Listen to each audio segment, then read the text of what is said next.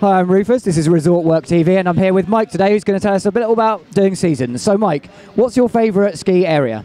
My favourite ski areas are Three Valleys. It's the world's largest interlinked ski area with over 600 kilometres of runs. Oh, brilliant. And is there a particular resort there that you like? Val Thorens is my favourite resort. It's Europe's highest resort. It's got a fantastic ski area, fantastic snow park, and fantastic nightlife as well. That nightlife, could you tell me a bar or a restaurant that's your particular favourite?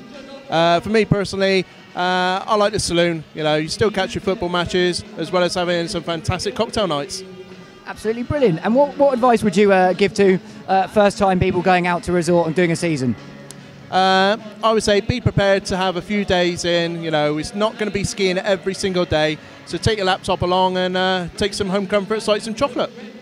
Okay, thank you very much, Mike. This is Rufus, Resort Work TV.